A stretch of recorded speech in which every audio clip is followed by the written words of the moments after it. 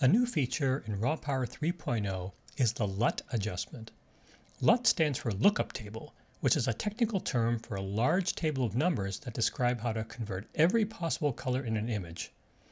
A lookup table can tint, make an image black and white, or make very significant changes to an image's appearance. LUTs are popular for two reasons. First, they make it really easy to apply a look to a set of images, as is typically done in movies, for example, in color grading. Secondly, because a LUT is a single adjustment, it can be combined with a preset or other adjustments. And they're really quick to apply and try out. Raw Power ships with a bunch of LUTs and it's possible to add additional ones. If you search the internet for LUTs, you can find a number of companies that provide LUTs for free or for purchase. I recommend the company Lutify.me, which has provided Raw Power with a number of expertly designed LUTs. The LUT adjustment in Raw Power is very easy to use.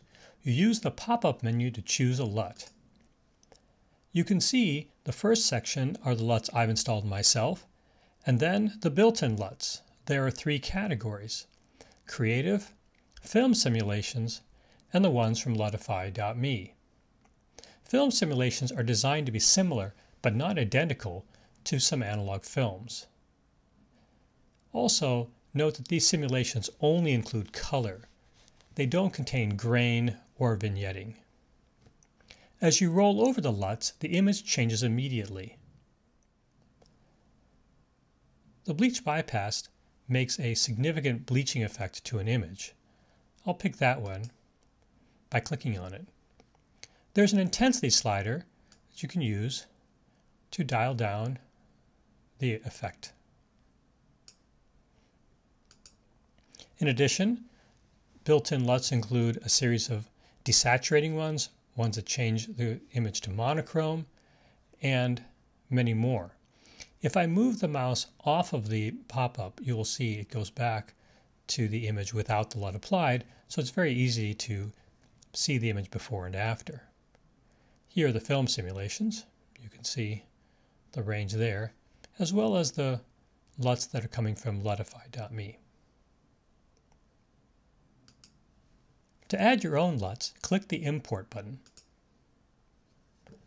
Select the LUTs from the list and click the Import button. Raw Power will process the LUTs and then add them to the list, and I can try them out immediately.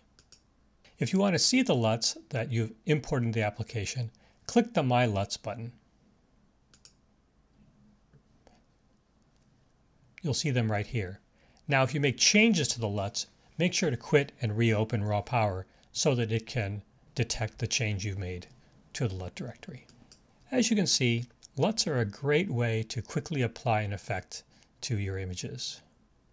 Try the ones out that come with the app, or add your own. Thanks for watching.